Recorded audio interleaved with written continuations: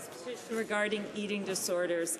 Eating disorders such as anorexia and bulimia are serious mental illnesses which can be fatal. More than 600,000 Canadians have been incapacitated by eating disorders. The sooner someone receives treatment he or she needs, the better the chance of a good recovery. But Canadians suffer long waiting lists for help and limited access to mental health services.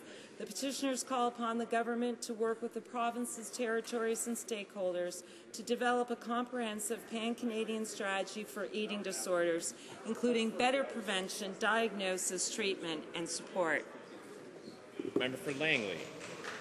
Thank you, Mr. Speaker.